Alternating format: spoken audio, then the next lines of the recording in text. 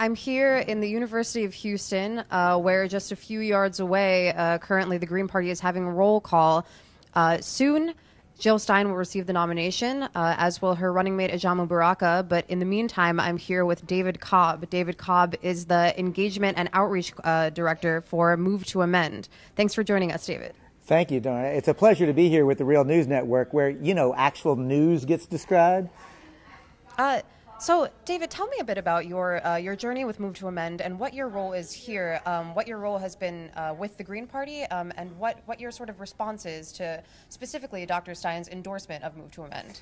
Well, Donna, Move to Amend is a multiracial, multi-ethnic coalition of groups and individuals from across the country who are calling for a constitutional amendment to abolish in its entirety the illegitimate, court-created, totally made up idea that a corporation must be treated as if it's a person under law with inherent and alienable constitutional rights. And also the equally odious, also court-created idea that money is First Amendment protected political speech. See, these two doctrines are not just individual court decisions. They're not just individual laws. They're core doctrines that have allowed the ruling elite to steal our sacred right to self-government. And as a lawyer, what just fills me with righteous indignation is that they're using the legal system to legalize the theft. Well, we at Move to Men say, ya basta, enough already. We don't actually have to accept this because, you see, if a corporation is a person with constitutional rights, it means corporate lawyers can go into court and overturn environmental protection laws,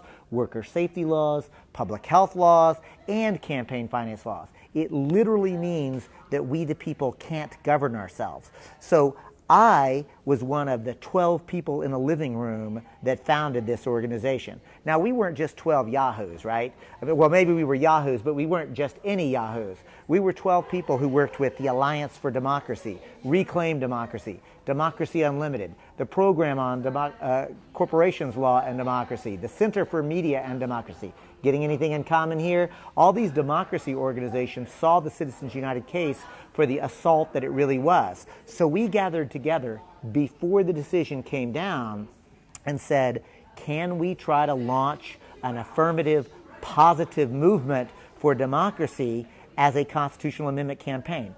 Darna, today we're 408,000 people.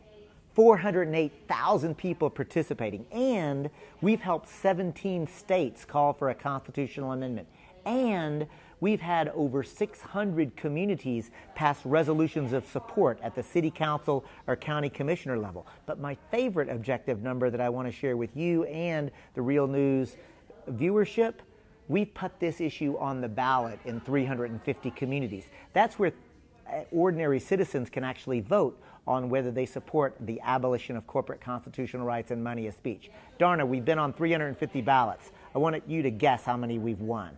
Tell me. The answer, 350. We haven't lost yet.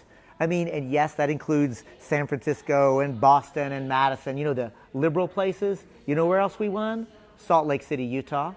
We won in Waukesha, Wisconsin, the hometown of Republican Tea Party Governor Scott Walker. Y'all, they haven't voted for a Democrat for president or Congress in 40 years in Waukesha.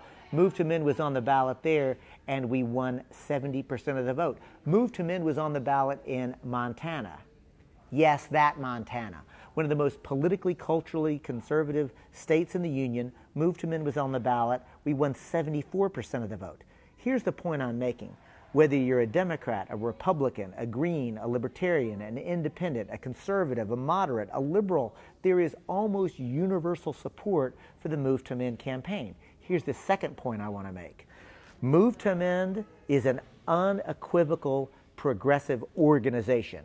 We are anti-racist, we are feminist, we have a set of principles around social justice, and we talk about those issues internally. We are building a progressive organization. We are one of the few organizations, however, that say we're building a progressive organization and we will relate authentically to conservatives. And it's working. Not only are we winning at the ballot box in conservative places, I want to share a quick story. I was in Lincoln, Nebraska, on the border of Iowa. Gave my basic presentation, talked about white supremacy, empire, patriarchy, corporate power, but I also talked about the proper role of the corporation and how the founders' original intent was to properly control them through the chartering process. I talked about judicial activism and sovereignty. A man at the back stood up and he said, "This, like, I'm completely with you on this amendment language, but you got to stop talking about that left-wing jargon stuff. Like, millions of Republicans like me will join you if you'll just give that up." Darna, I said, I can't give that up because that's who I am. But if you're sincere and you want to work with me on the amendment language, can we agree that we have disagreements on policy proposals, but an agreement on that amendment language? Can we authentically work together? He said yes. That was 2 years ago. 2 months ago, the Potawatomi County Republican Party in Iowa didn't just pass a resolution in support of Move to Amend. Potawatomi County Republican Party amended their party platform to adopt this principle. They don't agree with us at Move to Amend on most of our policy positions, but at the end of the day, they agree on that principle, and we've made alignment. The second part that I want to circle back to is you asked me about Jill Stein. Move to Amend is a 501c4 organization. We don't endorse candidates at all. We do, however, put out candidate questionnaires. We do invite candidates to reflect on us and to endorse us or to otherwise take a position on our proposed amendment. I can tell you that Jill Stein so far is the only presidential candidate who has unequivocally endorsed the We the People amendment, has unequivocally endorsed the concept of a constitutional amendment to abolish corporate constitutional rights and money is speech. And we welcome that endorsement, and we challenge Donald Trump, Gary Johnson, and Hillary Clinton to take the same position. Now, it's interesting, actually, that you've mentioned that she's the only candidate who has actually endorsed Move to Amend. Considering that in this election cycle specifically, we've seen so much bipartisan support of the kind you're talking about against money in politics. But, you know, when some people speak about, you know, the widespread support for candidates like Donald Trump, they speak mostly to, you know, how Trump gets to the soul of the white working class, the xenophobic and racist soul. In reality, it seems that many people are also supporting him, not that he isn't like a racist and xenophobic, but they're also supporting him because of his appeal to populist economics in a way. Is there anything that the Green Party can do or that this convention can do to sort of boost that support and raise up the message of Move to Amend, not only amongst progressive voters, as those who are traditionally in the Green Party, but also, as you're saying, amongst conservatives? I think that's right, and it's a good question, Darden, and I want to remind, look, I grew up in poverty, right? I'm not just working class. I literally grew up in a house without a flush toilet. I used to be ashamed and embarrassed about that. I've learned, because I've done the work around understanding capitalism and racism and white supremacy and patriarchy, the culture tries to shame us for these sorts of things. I'm a good person, right? I always understood the economic system was exploitative and oppressive. Because I've done the work around race and gender, I've also come to understand this system is also patriarchal, this system is also premised upon white supremacy, and I've just learned to have honest conversation about those things. And so, you know, to me, it's not that it's casual, it's that we have to talk about reality. And as a poor white person, what I know is this: the boss man has had his boot on our neck from jump. And the rich and the powerful have had to have worked hard to try to divide poor whites from poor black and brown and immigrant folk, right? If you don't know about Bacon's Rebellion, by the way, do a little research and take a look at what it looks like when there is genuine solidarity across this construct known as race based on the idea of actual liberation. But here's the thing. I would submit this to you. If we want to talk about actual economic populism, let's talk about the Trans-Pacific Partnership. Let's talk about the fact that the Green Party is the only political party whose presidential nominee is unequivocally opposed to the Trans-Pacific Partnership. I mean, the reality is the Republican Party and the Democratic Party are both in support of the Trans-Pacific Partnership, and Gary Johnson, the Libertarian Party candidate, who I like on a lot of issues, is wrong on this one. I think the Trans-Pacific Partnership is one of those ways that we in the Green Party can bring together environmentalists, trade unionists and organized labor and ordinary working class folk to talk about the need for a Green New Deal. What we need to do is actually invest billions of dollars in infrastructure projects, roads, bridges, a train system for interstate travel in this country, a transition away from coal and oil and nuclear power to sustainable alternative energy sources. You know, the reality is we could cancel student debt, we could have free universal health care, we could have free college education all the way up through the university level and still have plenty of money to spare if we just tax the billionaires. What you're saying actually is something that in a lot of ways was voiced by Bernie Sanders. When The Real News interviewed Bernie Sanders back in April, actually, he was asked if he would support an FDR-style public jobs program. He said that that would be on the table with him as a candidate. How has the Sanders campaign actually sort of raised up some of the ideas that are in the fight to end Citizens United, some of the fights that Move to Amend has been taking up? So, Darna, I appreciate the question, and I also want to start by lifting up Bernie Sanders. The reality is that Bernie Sanders did not create this moment or this movement, but he did galvanize it. He spoke to the best of us, the aspirations and the hopes that so many of us had. Bernie Sanders called for a political revolution. Let's be clear. A real political revolution cannot be run, R-U-N, in just one election cycle. A real political revolution cannot be won, W-O-N, by just one candidate, no matter how great he or she is. A real political revolution requires sustained effort over time, a set of principles and values, a program for how to challenge, contest, and take state power, how to exercise that power in a democratic fashion. I submit to you that Move to Amend is a sustained effort to amend the United States Constitution to peacefully, nonviolently waive revolution as a concrete campaign for a constitutional amendment.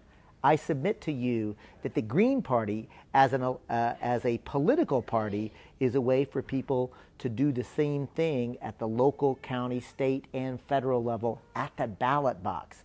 And at the end of the day, I don't care, frankly, what the name of a political party is. I do know this.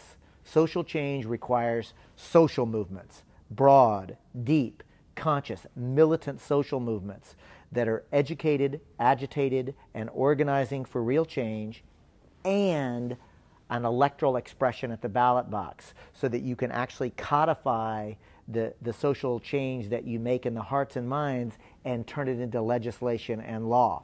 So I just want to remind viewers of The Real News that what it took alternative political parties to win at the ballot box: the abolition of slavery, women getting the right to vote, the creation of the Social Security Administration, unemployment insurance, workers' compensation laws, pure food and drug laws, ending child labor, the direct election of the United States Senate.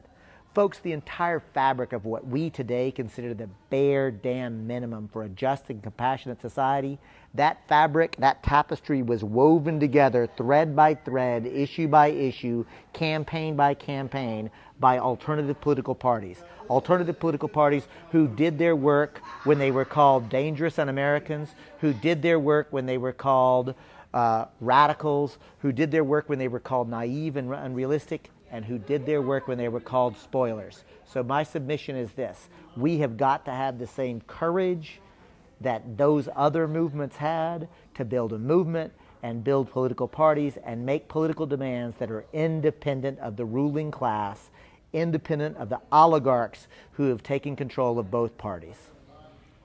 Now, as you've said, the role of alternative parties is important, and that's true whether or not we actually have a direct win.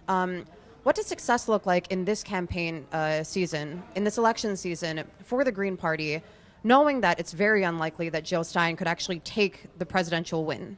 First of all, I got to tell you this. If Jill Stein and Gary Johnson were able to debate on the stage with Donald Trump and Hillary Rodham Clinton, I think that we would be having a different conversation. Let's just acknowledge that.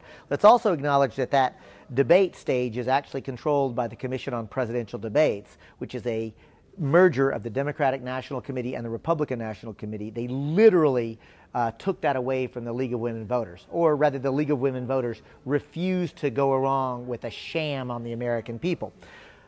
But your point is well taken. What does a win look like? What I would say is this. From my perspective, Darden, a win looks like building a movement for peace, justice, democracy, ecological sustainability, a movement that is taking itself seriously about understanding the crisis that we are in, ecological, political, economic crisis. Systems failure is happening now, and we need to, from the bottom up, at the local, county, state level, be building the movement necessary in order to actually be able to govern ourselves. So to me, I don't measure success or failure at one election cycle over the other. I actually measure our success with whether or not we are actually advancing our understanding of the world and are developing and implementing strategic plans for how we will actually govern ourselves and how we will create not just a progressive world, but you know what? I don't want to just talk about single-payer health care and abolishing the prison industrial complex. I mean, I can go down the list of the Green Party positions, platforms, and program. I'm very proud of them. But I also want to say this. Don't we want to live in a society, in a country where love and compassion and tolerance and acceptance and cooperation is integrated into our political discourse? That's how I would measure success. Are we bringing love, compassion, and joy into the political process and into one another's lives? And do you see progress on this front? I mean, in terms of rhetoric, we've seen so much rhetoric, as I said before, rhetoric from both Hillary Clinton and Donald Trump about popular economics, populist economics, of which, often the meat is actually quite questionable, but the rhetoric is there. We hear candidates like Hillary Clinton speak about systemic racism, the end for systemic racism, when we know that she was actually in support of the crime bill, which had its own impact on, black people across America. Donald Trump has spoken about unity for all people while also calling for mass deportations. Has this rhetoric in all of these fights for, as you're saying, for justice for all people, but then also specifically in the end of money in politics, has this rhetoric built up the movement, or has it in some way posed a challenge as it's been co-opted? So the answer, yes. And I don't mean to be coy, but the way you phrased the question, let's acknowledge the fact that this rhetoric is being used by the corporatist parties is an example of the fact that it works, right? So there is a narrative that they are now having to begin to reflect. Now, you and I both know, and viewers of The Real News know, that the rhetoric is not being matched by policy proposals from either the Democratic or the Republican Party. But the fact that they feel obliged to talk about it is actually an indication that we're shifting the political discourse and the conversation. So let's just acknowledge that. Let's also acknowledge that at the end of the day, that regardless of who is president of the United States, the polarization in this country is going to continue. I genuinely believe that we are entering into a moment where something new is going to be created, right? I want that something new to be something that is actually dismantling white supremacy and empire and capitalism and homophobia, and creating in its place loving, compassionate institutions that actually work for one another and are ecologically sustainable for ourselves and our children and our grandchildren. So here's the thing. If we actually believe that that is the world that we want, we need to start creating it. So I am a believer in saying we have to fight harm, abuse, and exploitation and oppression wherever it manifests. So we fight against the bad stuff. But you know what else we have to do? We have to create the good stuff. We have to create a cooperative economic economy. The Solidarity Economy Network, the Next Systems Project, Cooperation Jackson. We could spend an entire program on all the amazing new economy efforts that are springing up. I know because I've seen much of it covered on The Real News. There's an amazing new process of new institutions being created as we go along. But here's the thing. If you just create new institutions within the existing system, it will always only be a niche or an alternative. What if we actually fought the harm and abuse where it existed? We created alternative institutions. and we built political power to shift the entire culture and the framework of power itself, so that we learned it's not power over, but it's power with, that we actually took transparency and democracy seriously, and we're going to engage in that process. Then, Darden, I think that what we would see is genuine, nonviolent, revolutionary cultural work that would begin to manifest not only at the ballot box, but in our consumer choices. It would manifest in how we treat each other on the day-to-day. In every way, how we live, work, and play would be different. That's how I would garner success. Now, can you just to wrap up, can you speak a bit about how corporate interest in politics, and specifically how so-called big money in politics intersects with some of the other issues we've been talking about, intersects with, for instance, systemic racism, or justice for people of color, for immigrants across America, for a number of for gender justice, for a number of these other issues that we've touched upon here? Darden, we have to be clear about something. The large transnational corporations today are not just exercising power. They are ruling us. As surely as masters once ruled slaves, as surely as kings once ruled subjects, unelected and unaccountable corporate CEOs are ruling over us because they're making the decisions. A small, wealthy elite have literally taken control of this country. It is an oligarchy, a plutocracy. They use the transnational corporation as a tool to exert that power and control. But as a lawyer, what I can tell you is this: corporations are just tools created under the political process. They are not persons with inherent rights. They're just tools. And like any tool, they can be put to productive, legitimate use, or they can be put to destructive use. What we're seeing with corporate rule today is the horrors of the prison industrial complex, the horrors of immigration policy, where literally state governments are contracting with private corporations to guarantee a certain number of beds in both the criminal system and the deportation facilities, right? So we are incentivizing all of the worst things that we could possibly be doing and creating a profit motive around it. This is insane. This is crazy. So I submit this. You can't name a social problem or ill or issue that I can't, within 2 to 3 steps, if not one step, take it directly to corporate power, directly to corporate constitutional rights, directly to money and elections. The last thing I want to do is cover this notion around specifically money and elections.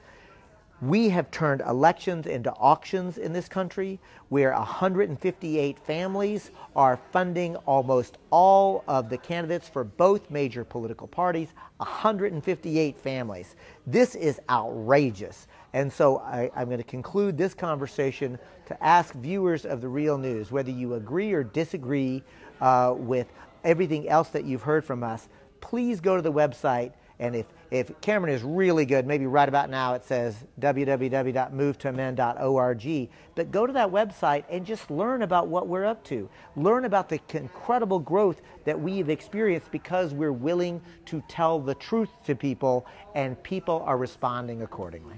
No matter which one of the elites ends up ruling us for the coming 4 years, we hope to follow up with you and see how the election cycle is treating Move to Amend and what your next steps are. So thanks for joining us, David. Thank you. And I do want to say once again how grateful I am, not only for this conversation, but for The Real News itself. Because what we know is the traditional corporate media is actually lying to us. Thanks to WikiLeaks, it's actually being demonstrated. The Real News is more necessary than ever today. Again, I don't always agree with everything I watch on The Real News, but what I appreciate is I actually see journalism on The Real News. I see investigative reporting on The Real News. I see conversation that is not allowed to happen in the corporate media. So thank you for what you do. If you agree with David, we're in the middle of a fundraiser on therealnewsnetwork.com. So somewhere around here is a button, a big red button that says donate. Feel free to drop us a few dollars so we can continue to do this. And stay tuned for more coverage from the Green Party here in Houston. Thanks so much for joining us.